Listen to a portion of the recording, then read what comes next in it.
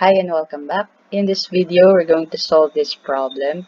So the problem is we wanted to get the top score here, top 1, 2, 3, but we wanted to get the unique score.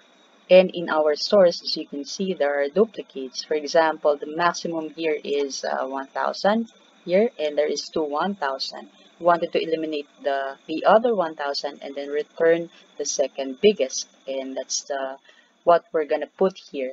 So the first thing that you will maybe thinking of a formula is maybe the rank, but I guess this is not the solution. But let's see the rank, and I'm gonna use the rank equivalent, which is a newer version, which is identical to the rank. And basically, we're telling this number, we're gonna test this number. What is the rank of this number within this range? And then the order, just close it. We want it as descending, and that's it. And then just properly lock the array here, the range here, and then copy and paste it here. Now you can see the rank, which is 1, in this case 2 ones, but there is no 2, 3, so there might be a problem when you transfer it here. So there is also another way, combining this rank here with the Countif. Let me check that.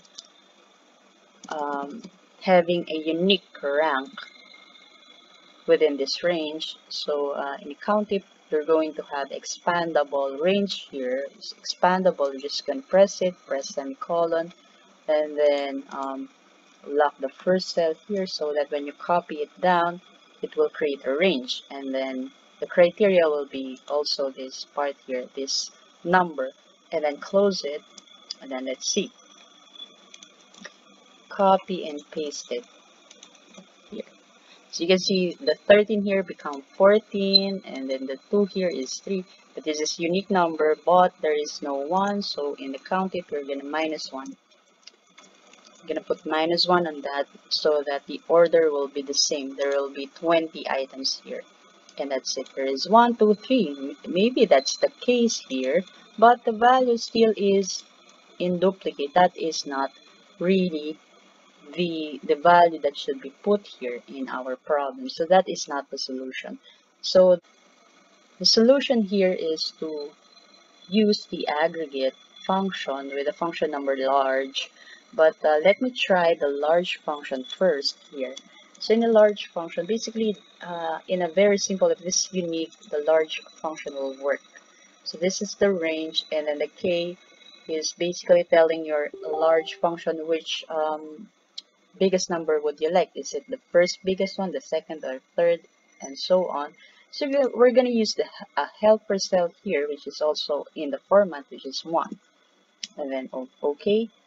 And then lock this part here, copy and paste it, and that's it. That's basically returning this function here, the equivalent value, the equivalent score here. But again, this is not the solution. Let me just copy and paste it, and then let me have a reference for that here. So this is the first one.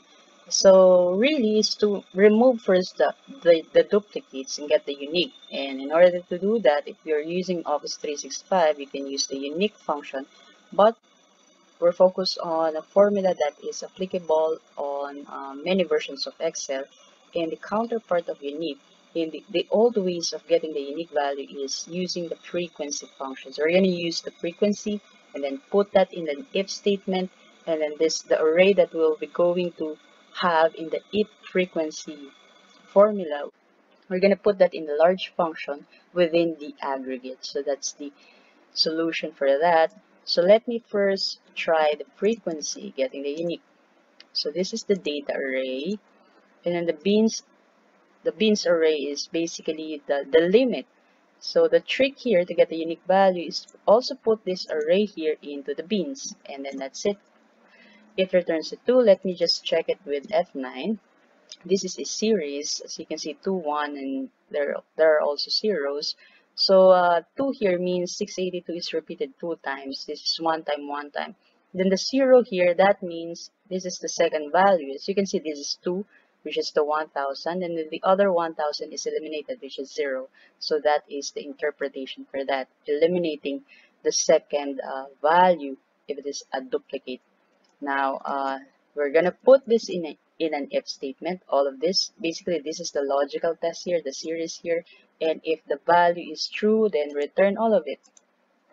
And then if it is false, then return the word false and close it.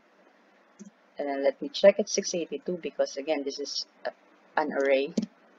So basically you're just putting this into your formula, all of this, but the repeated values here, which is for example 1000, it now returns a word false. So that's what we need here.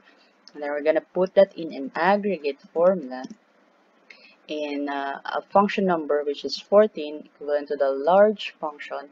And then we're going to use 6, which is ignore error values. And then the array is basically this if frequency here. And then the k for the large is this one. The same thing with the large function that we did earlier. And then close it. That's it. Properly lock again. F4, F4, F4. And then copy and paste it, and that's it. That's the unique top 3 score within this range here. Let me check it. This is the 1 here. This is the 2, which is 1000. That is not the top 2 score. This is the second one and the third one. So basically that's the solution for that. Let me just copy and paste it here for reference again. If we eliminated it, the first one, if we eliminated the highest one by putting 0, the formula is still working.